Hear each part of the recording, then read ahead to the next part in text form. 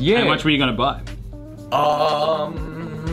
Maybe like 6 bottles. Oh, fair enough. Oh, 12.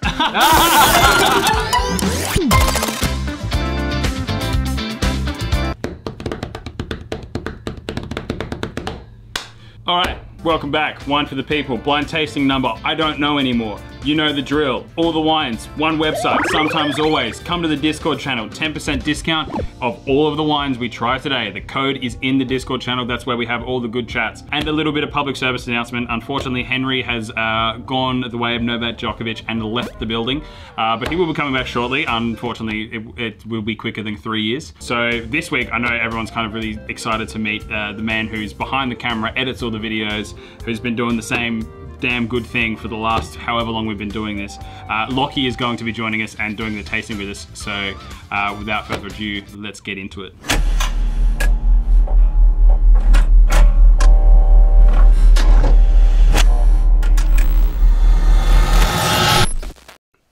Hey guys, so my name's Lochie. I'm the videographer for Unico, for Wine for the People and everything like that. My wine knowledge is basically nothing, but I'm gonna get every single one right. I'm like 100% sure. So let's basically just get into it, I reckon. First wine, first cab off the rank, we've got a golden hued little number. It's super grassy and peachy and all of those kind of like light skin contacty things that we see. So this is pretty interesting. I've got my sunnies on, so I can't actually tell what color it is, but I'm going to assume this is like an orange wine, maybe. It kind of just tastes like bad water, if I'm being honest, with like a bit of spew on the end of it. That's probably a little bit harsh. Mousy as fuck. Oh, that's a shame. Cardboardy, sourdoughy. This is so mouse ridden that it's like it really has just like destroyed the palate. And I can't really see too much value in this wine itself, which is really upsetting. Everything was looking great. Colors, fantastic. Smell, awesome. Flavors, look, pronounced acidity, lifted, you know, really lean to the degree of sourness. Back palate, it's hairy, guys. It's this one's pretty mousy, and I would be struggling with that. And it's such a shame because it all had all the components to be an absolutely incredible wine, but this one's not really for me. Yeah, it's not great. It tastes a little bit like apple cider vinegar. I probably wouldn't drink this. I'd probably have, maybe this like, I'd finish this glass, and then that's probably about as far as I take that one. So move on from that.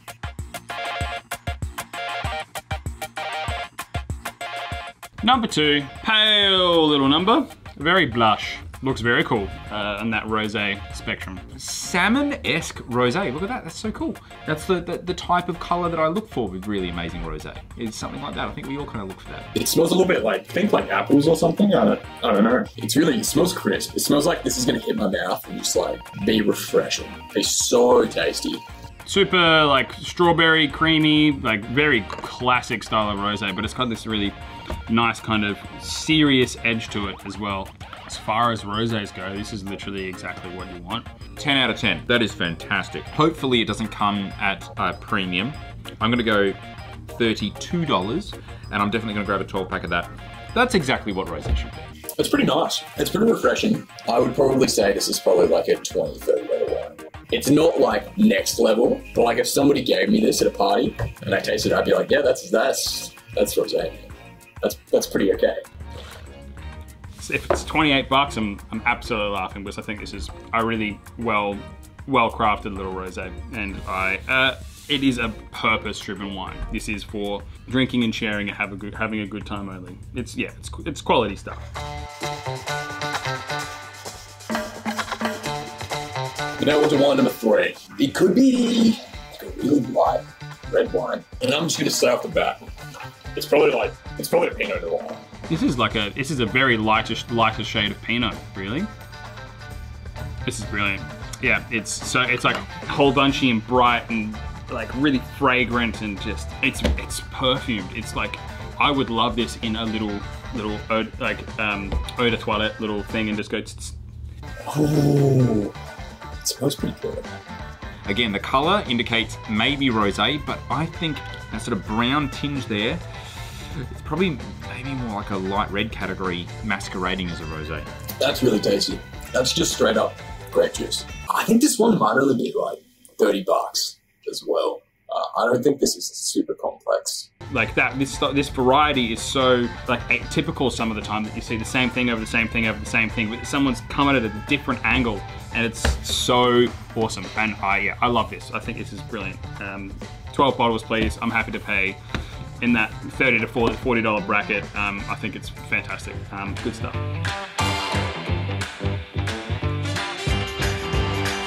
Moving on to a cloudy little number. Pretty cool. Very, very cloudy. Cloudy pear juice. Yum yums. Always into this kind of style. It looks pretty. It looks like it's going to taste sour. It's so cloudy. This one, that one tastes like apple cider vinegar. This one is apple cider vinegar. I'd smash out of that. I'd smash the shit out of that. Well, yeah, it's just that really bright pineapple-y, like underripe pineapple thing. But I feel like I find this really, really quite appealing. Oh, citrusy. The texture of the tannin is really delicious too. Again, not the most complex. I'd like to see how these things age, and for that reason, straight away, I'm going to be jumping at a 12 pack. Hopefully, it's not going to be north of $35. I really, really like that at 35 bucks, and I think this is going to age in a fascinating way. Yeah, that's pretty like natty. That might be like 40 or 50 bucks. Yeah, that's pretty natty, I reckon. Or they've just like, something's going wrong, man. It's like I've literally done this and literally bitten into the glass, and that's what I've got all through my mouth, but I'm not bleeding and I want to keep drinking it. Great wine, fantastic. 35 bucks, 12 pack. Yeah, you've definitely got me with this. That's fun. As like an orange skinsy wine, like entry level style, I think you guys would really dig it. Number 5, another hazy number with some like coppery tones. Wow. It smells wild. It smells, honestly, it smells a little bit like underripe red grapes. It wouldn't surprise me if maybe a proportion of red grapes was used in this and then pressed really, really early and then blended with some white grapes. This one's cloudy too. Cloudy, I would say that this is classified as yellow wine and not white wine. And that smells really interesting. That smells like that's been like crazy fermented or something. Fun, really musky smell. I think it's really bright and yeah, very floral, very jasmine tea, kind of walking through the Botanic Gardens kind of vibe. Can't be mad at that. So maybe Gewürztraminer is the vibe. Fuck. And if I get that just by looking at it, I've got some superpowers. It smells like Cabernet. It smells like green Cabernet. And in that instance, it could actually be Sauvignon Blanc, considering Cabernet Sauvignon is Cabernet Franc and Sauvignon Blanc combined. We'll see how we taste. What a cool little wine. What a really cool, interesting expression of wine. I have no idea what grape variety it is. I think it's Sauvignon Blanc, but I really like the expression. I think that's really fun. It hits your tongue and it just like goes down. It almost tastes like really light kombucha or something like that. And that doubly makes me think that that's natty.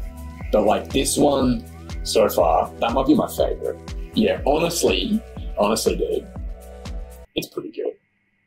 I enjoy it thoroughly. And final wine, we have the next, these are all different shades of rosé, it seems. Rosé and skin contact whites. Interesting. It's like, oh, it starts to go a little bit red, so I'm not really sure what's going on here, but it looks interesting. This one looks like it needs a tetanus shot, and I can already tell this is going to be really expensive.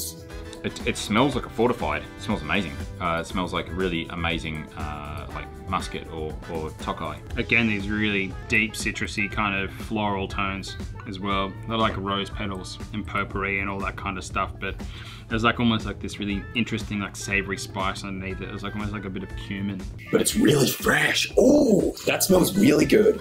That tastes so fucking weird. That tastes literally like butter menthols. It tastes so weird. I've never had a wine like that. Coppery, weird, like citrusy flavors, but delightful. Wow, one of the most confusing wines I think we've had on the show so far. I haven't really got a frame of reference for it, which is actually really exciting, but this would be really fun to play with, again, with food pairing. And I'd like to see this age as well. That's fucking awesome. Now, I'll tell you what we don't have enough on this show, and that is dessert wines. And this is the one. I am all about this wine. To make a wine like this, from a winemaking perspective, that's hard. This is really, really hard to do this. Everyone needs more fortifieds in their life. Or sweeter dessert wines. A wonderful little treat, you know? We're missing those little treats these days, and I think this is one of those wines that could easily fit into everyone's repertoire of wine drinking, and totally should. Absolutely. I'm gonna get off my soapbox and we should see what the other guys think. Sweet. All right, another 6 wines. Yeah. And another guest judge. Yes, bonus round. Yeah. How was your first experience in front of the camera rather than behind it? Hated it. Every minute of it was fucking awful. I hate wine. I hate wine. What did I? All right, well, speaking of things that we hate, how'd you go with wine number 1? It was terrible. It was unfortunately it was no good. It was just so mousy, and it was just like, it was just one of those things where it was so overridden with mouse that you couldn't really pick up too much outside of it. There was not much to redeem it, unfortunately. I wouldn't have a glass, unfortunately. How was your first experience drinking mousy wine? It was pretty bad, honestly. I said it tasted like vomit, like a little bit. Like it's just like that acidic, gross thing on the end that was just kind of fucked up. What's the wine? What's wine number 1? Oh, it's $38. All right, Okay. wow, okay, so it's in that price range, definitely. Oh, yeah, okay. Oh, yeah, that makes a lot of sense. Also, very hands-off, Yeah. you know, and it totally makes sense for the wine given like the way it's ended up. You can see that the skill in the winemaker's hands here. And we've had great wines from this producer on the show and off the show. Plenty of them, yeah. All, like, generally great wines, and yeah, clearly this is just a... It's just not looking great today. It's just not looking that great today. Unfortunate, these things happen when, and this is the sort of like risk that you run with winemakers that take risks. Yeah, exactly. You get the thrilling, outrageous stuff, some of the best of the best, and then you get some things like this that just don't look today. Not so good. Sorry, guys. Oh well. I'm not going to stop me from buying that producer in the future because I've had joys. Heaps. So Heaps. it's a shame. Moving on, wine number 2. Yeah. First of the 12 packs. Yeah, I only grabbed 6, but it's definitely worth the 12 because holy shit, this is just like Yeah, I mean, beautiful. Look, I've got to say, it's rosé. probably like Provence-style rosé, just really well done, like simple. Yeah, I said it. It smells like pink and tastes like apples. I like really. Oh, it's got a cool like green apple, like an underripe apple thing going on. I also don't know what I'm talking about. Yeah, so how much was it? It was $26. 26. 26? Yacht wine. Oh, that's awesome. That's really cool. Riojan rosé. Cool. I'm into it. That's fucking awesome. Just take a moment to appreciate the label though.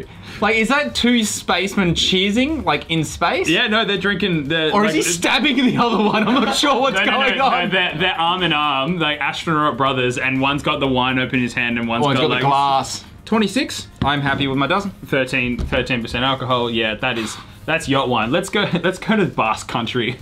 That's so good. Fucking hit it on the beach. Yeah. Dope. Oh yeah, That is awesome. fuck yeah. Speaking of the tops of 22, this was fucking awesome. I love this wine. I absolutely love it. That's really fitting because I did not. Really? What are you talking about? I don't know. Lockie, what is it? $25. How is that? I like It's it. actually really good for 25 bucks. Yeah, I agree. Says the guy that only wanted 1 glass for 20. And the guy that makes $25 wine. What is it? Oh, cool. Fuck butts. What? What?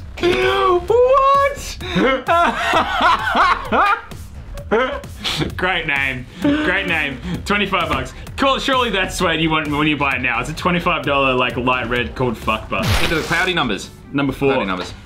Love this. Big fun. Golden Circle. Breakfast juice in cans. Yeah, this is a wine you literally want just to make you chew on it. I want to just go, it's so crunchy. What do you think, Lockie? Dude, I thought it was natty, bro. That was natty.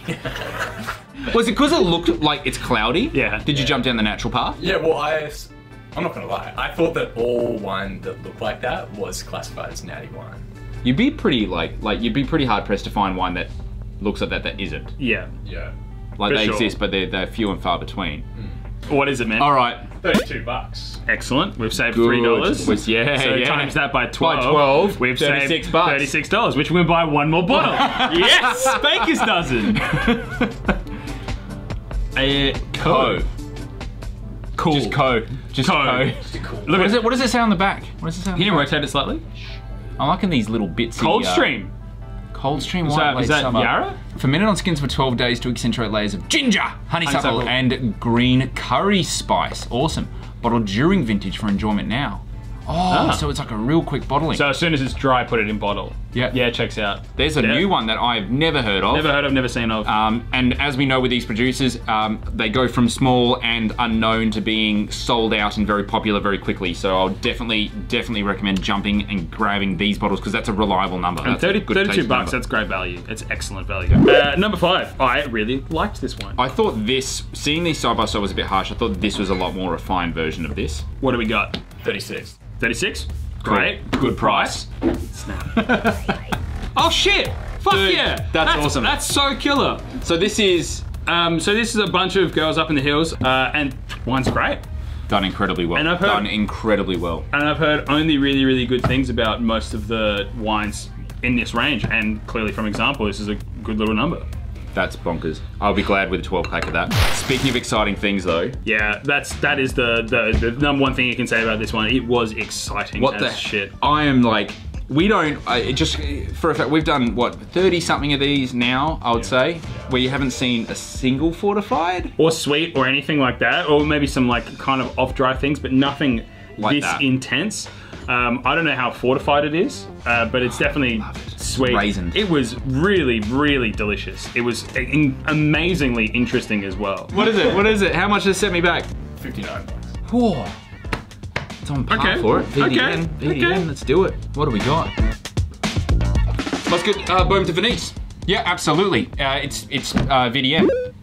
Holy shit. Fucking awesome. Really, really well made. And at 59 bucks, 59? That is a special occasion, like good family dinner kind of vibe thing.